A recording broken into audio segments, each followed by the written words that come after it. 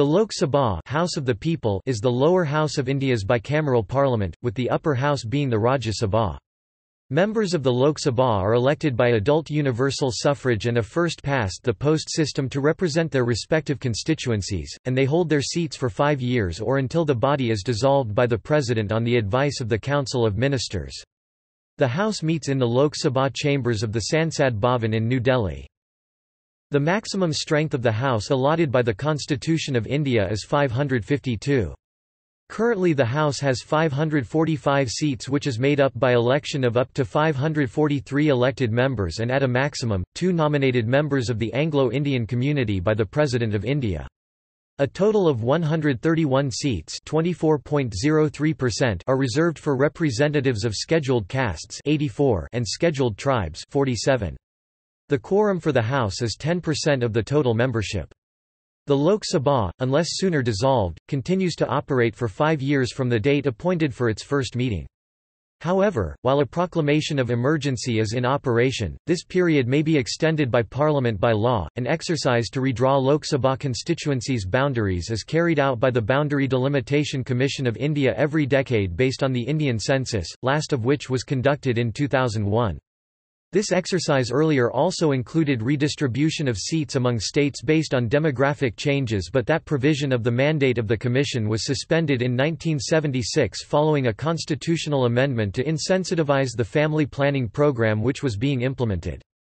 The 16th Lok Sabha was elected in May 2014 and is the latest to date. The Lok Sabha has its own television channel, Lok Sabha TV, headquartered within the premises of Parliament. History. A major portion of the Indian subcontinent was under British rule from 1858 to 1947. During this period, the office of the Secretary of State for India, along with the Council of India, was the authority through whom British Parliament exercised its rule in the Indian subcontinent, and the office of Viceroy of India was created, along with an Executive Council in India, consisting of high officials of the British government. The Indian Councils Act 1861 provided for a legislative council consisting of the members of the Executive Council and non-official members. The Indian Councils Act 1892 established legislatures in each of the provinces of British India and increased the powers of the Legislative Council. Although these acts increased the representation of Indians in the government, their power still remained limited, and the electorate very small. The Indian Councils Act 1909 and the Government of India Act 1919 further expanded the participation of Indians in the administration. The Government of India Act 1935 introduced provincial autonomy and proposed a federal structure in India.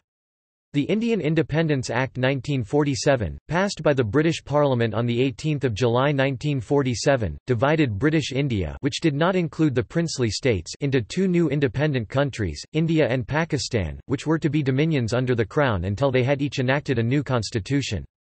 The Constituent Assembly was divided into 2 for the separate nations, with each new assembly having sovereign powers transferred to it for the respective dominion. The Constitution of India was adopted on 26 November 1949 and came into effect on 26 January 1950, proclaiming India to be a sovereign, democratic republic. This contained the founding principles of the law of the land which would govern India in its new form, which now included all the princely states which had not acceded to Pakistan. According to Article 79, Part 5 The Union, of the Constitution of India, the Parliament of India consists of the President of India and the 2 houses of Parliament known as the Council of States Rajya Sabha and the House of the People Lok Sabha. The Lok Sabha House of the Leaders was duly constituted for the first time on 17 April 1952 after the first general elections held from 25 October 1951 to 21 February 1952. Qualifications.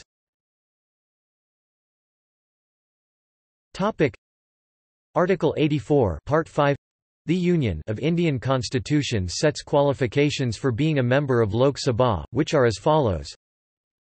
She should be a citizen of India, and must subscribe before the Election Commission of India an oath or affirmation according to the form set out for the purpose in the 3rd Schedule of Indian Constitution. She should not be less than 25 years of age. she possesses such other qualifications as may be prescribed in that behalf by or under any law made by Parliament.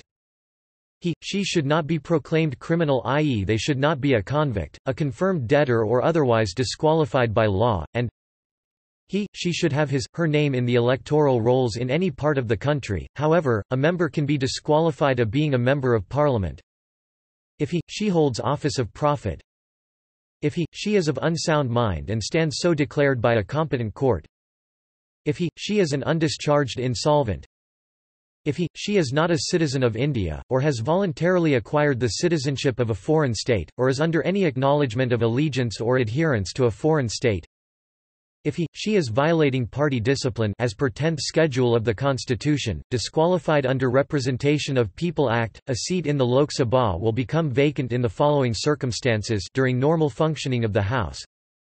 When the holder of the seat, by writing to the Speaker, resigns.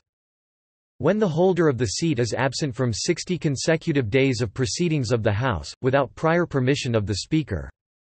When the holder of the seat is subject to any disqualifications mentioned in the Constitution or any law enacted by Parliament. A seat may also be vacated when the holder stands disqualified under the anti-defection law. Furthermore, as per Article 101, Part 5, the Union of the Indian Constitution, a person cannot be a member of both Houses of Parliament, and provision shall be made by Parliament by law for the vacation by a person who is chosen a member of both Houses of his seat in one House or the other. A member both of Parliament and of a House of the Legislature of a state. System of elections in Lok Sabha.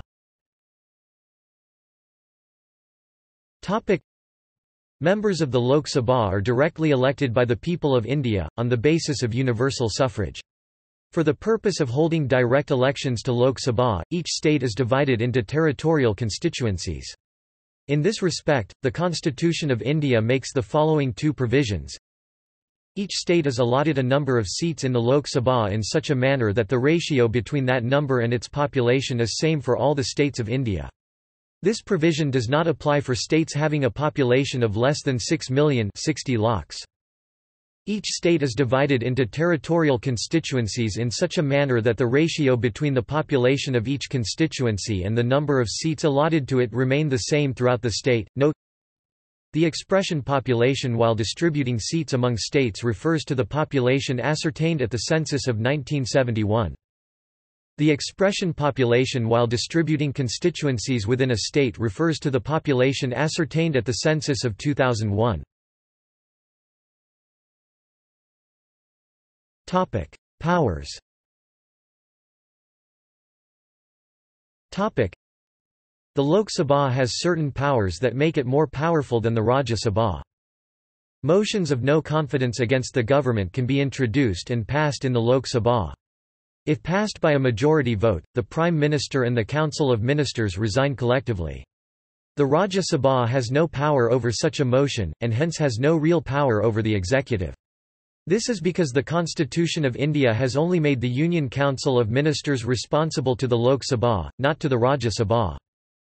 Money bills can only be introduced in the Lok Sabha, and upon being passed, are sent to the Rajya Sabha, where it can be deliberated on for up to 14 days. If not rejected by the Rajya Sabha, or 14 days lapse from the introduction of the bill in the Rajya Sabha without any action by the House, or recommendations made by the Rajya Sabha are not accepted by the Lok Sabha, the bill is considered passed. The budget is presented in the Lok Sabha by the Finance Minister in the name of the President of India. In matters pertaining to non-financial ordinary bills, after the bill has been passed by the House where it was originally tabled Lok Sabha or Rajya Sabha, it is sent to the other House, where it may be kept for a maximum period of 6 months. If the other House rejects the bill or a period of 6 months elapses without any action by that House, or the House that originally tabled the bill does not accept the recommendations made by the members of the other House, it results in a deadlock. This is resolved by a joint session of both houses, presided over by the Speaker of the Lok Sabha and decided by a simple majority. Though the Constitution has placed both houses on the same footing in this regard, in reality it is the Lok Sabha's opinions that mostly prevails due to its bigger numerical strength. Equal powers with the Rajya Sabha in initiating and passing any bill for constitutional amendment by a majority of the total membership of the House and at least two-thirds majority of the members present and voting. Equal powers with the Rajya Sabha in initiating and passing a motion for the impeachment of the President by two-thirds of the membership of the House. Equal powers with the Rajya Sabha in impeachment process initiating and passing a motion for the removal of the judges of the Supreme Court and the state high courts by a majority of the membership of the House and at least two-thirds majority of the members present and voting, who then can be removed by the President of India. Equal powers with the Rajya Sabha in initiating and passing a resolution declaring war or national emergency by two-thirds majority or constitutional emergency by simple majority in a state. If the Lok Sabha is dissolved before or after the declaration of a national emergency, the Rajya Sabha becomes the sole parliament. It cannot be dissolved. This is a limitation on the Lok Sabha.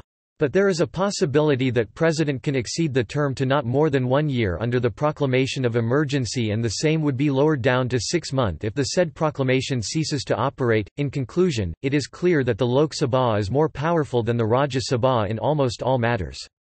Even in those matters in which the constitution has placed both houses on an equal footing, the Lok Sabha has more influence due to its greater numerical strength. This is typical of any parliamentary democracy, with the lower house always being more powerful than the upper. Procedure.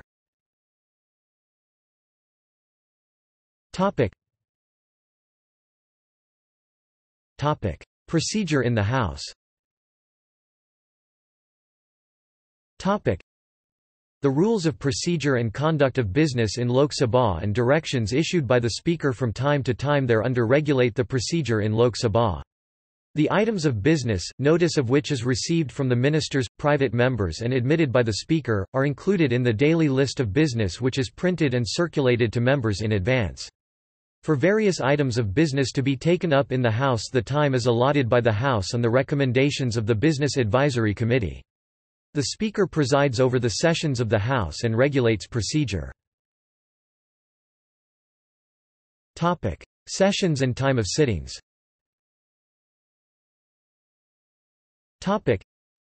3 sessions of Lok Sabha take place in a year. Budget session, February to May. Monsoon session, July to September.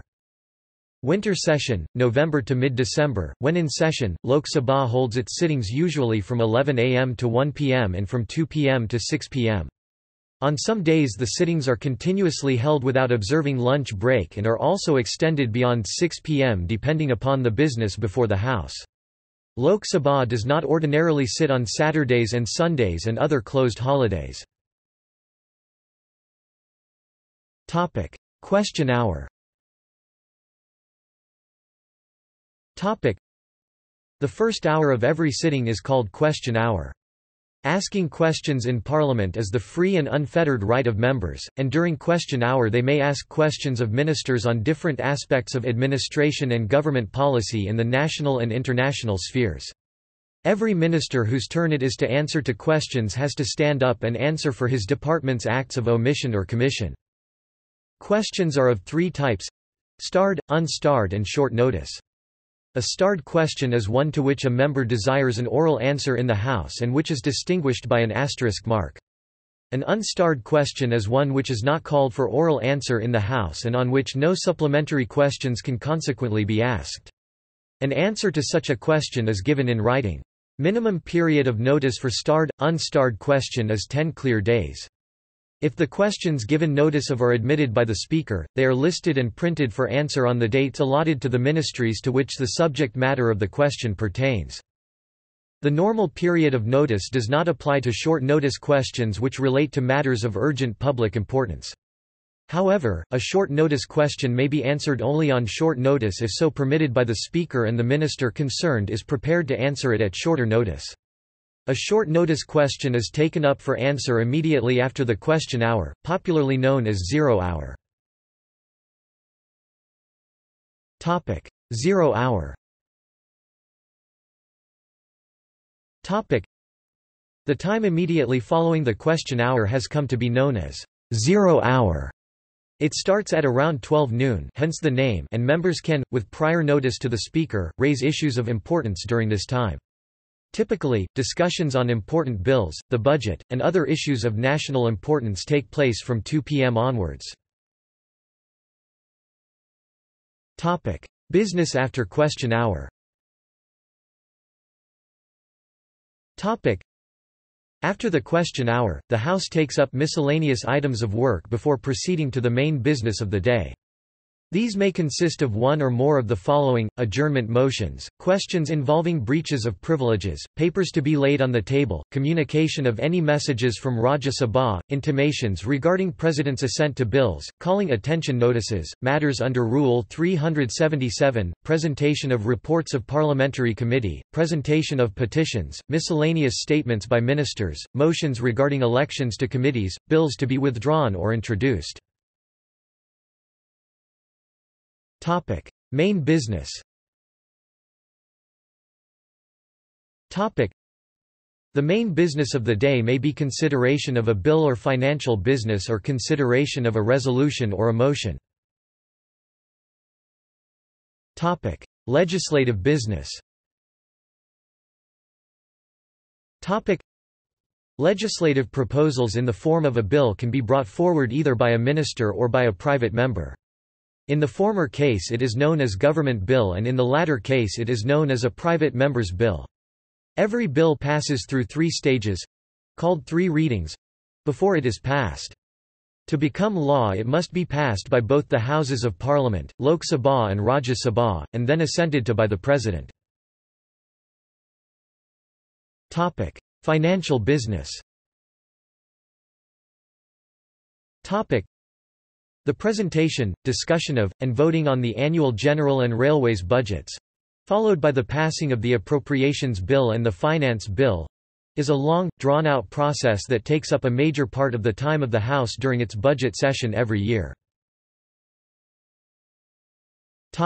Motions and resolutions. Among other kinds of business that come up before the House are resolutions and motions. Resolutions and motions may be brought forward by government or by private members. Government may move a resolution or a motion for obtaining the sanction to a scheme or opinion of the House on an important matter of policy or on a grave situation. Similarly, a private member may move a resolution or motion in order to draw the attention of the House and of the government to a particular problem.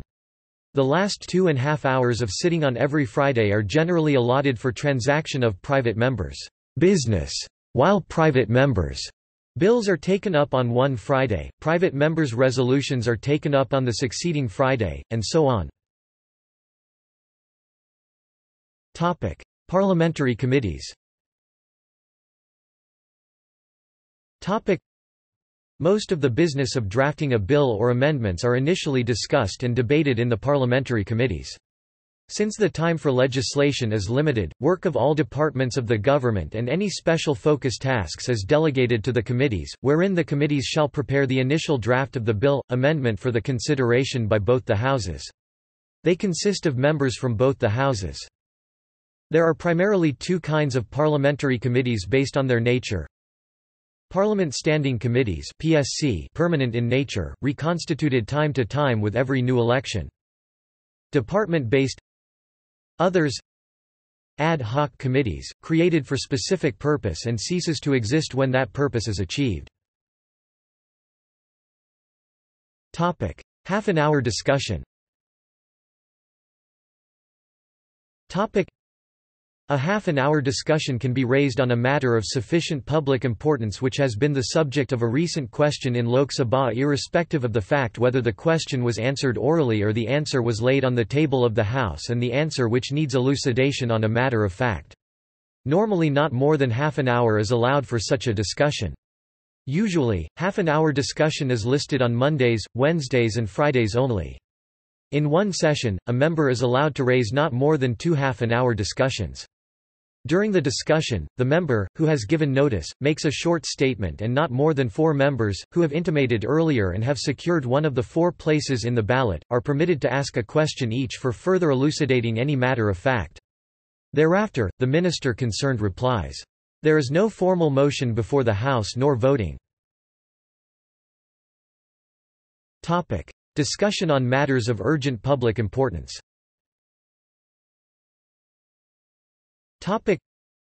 Members may raise discussions on matters of urgent public importance with the permission of the Speaker.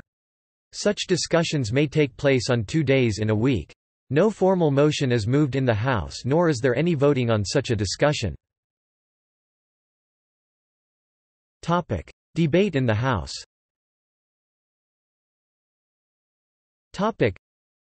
After the member who initiates discussion on an item of business has spoken, other members can speak on that item of business in such order as the Speaker may call upon them. Only one member can speak at a time and all speeches are directed to the chair. A matter requiring the decision of the House is decided by means of a question put by the Speaker on a motion made by a member. Division. A division is one of the forms in which the decision of the House is ascertained. Normally, when a motion is put to the House, members for and against it indicate their opinion by saying "aye" or "no" from their seats. The chair goes by the voices and declares that the motion is either accepted or rejected by the House.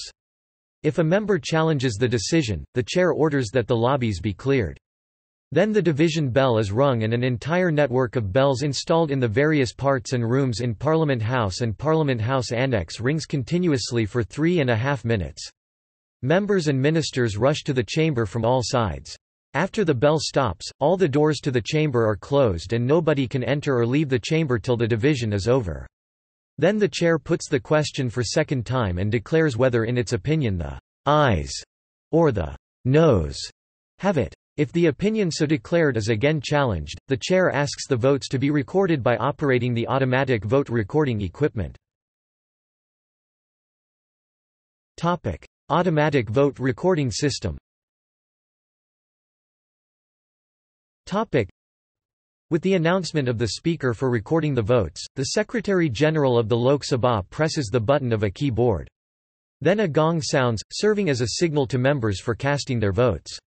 To vote, each member present in the chamber has to flip a switch and then operate one of the 3 push buttons fixed in their seat. The push switch must be kept pressed simultaneously until the gong sounds for the second time after 10 seconds. There are 2 indicator boards installed in the wall on either side of the Speaker's chair in the chamber. Each vote cast by a member is flashed here. Immediately after the votes are cast, they are totalled mechanically and the details of the results are flashed on the result indicator boards installed in the railings of the Speaker's and diplomatic galleries. Divisions are normally held with the aid of the automatic vote recording equipment. Where so directed by the Speaker in terms of relevant provision in the rules of procedure etc. in Lok Sabha, divisions may be held either by distribution of aye, no, and abstention slips to members in the House or by the members recording their votes by going into the lobbies. There is an indicator board in the machine room showing the name of each member. The result of division and vote cast by each member with the aid of automatic vote recording equipment appear also on this board and immediately a photograph of the indicator board is taken. Later the photograph is enlarged and the names of members who voted ayes and for noes are determined with the help of the photograph and incorporated in Lok Sabha debates. Publication of debates. 3 versions of Lok Sabha debates are prepared, the Hindi version, the English version and the original version. Only the Hindi and English versions are printed. The original version, in cyclostyled form, is kept in the Parliament Library for record and reference. The Hindi version contains proceedings, all questions asked and answers given thereto and speeches made in Hindi, and verbatim Hindi translation of proceedings in English or in regional languages. The English version contains proceedings in English and the English translation of the proceedings which take place in Hindi or in any regional language. The original version, however, contains proceedings in Hindi or in English as they actually took place in the House and also the English-Hindi translation of speeches made in regional languages. If conflicting legislation is enacted by the 2 houses, a joint sitting is held to resolve the differences. In such a session, the members of the Lok Sabha would generally prevail, since the Lok Sabha includes more than twice as many members as the Rajya Sabha. Officers of Lok Sabha.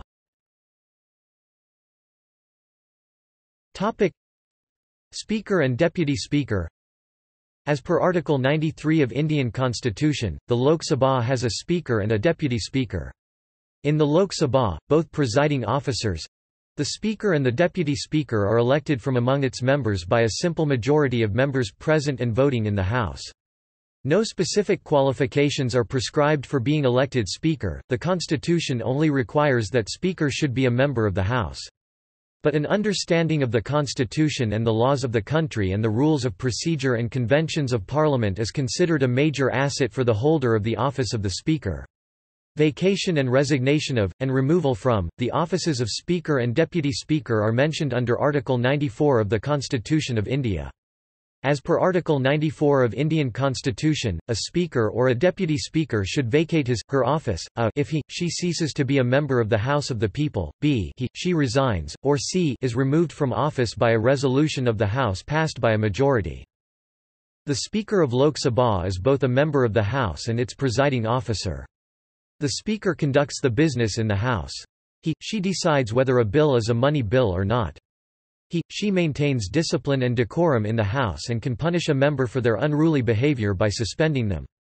He/she permits the moving of various kinds of motions and resolutions like the motion of no confidence, motion of adjournment, motion of censure and calling attention notice as per the rules.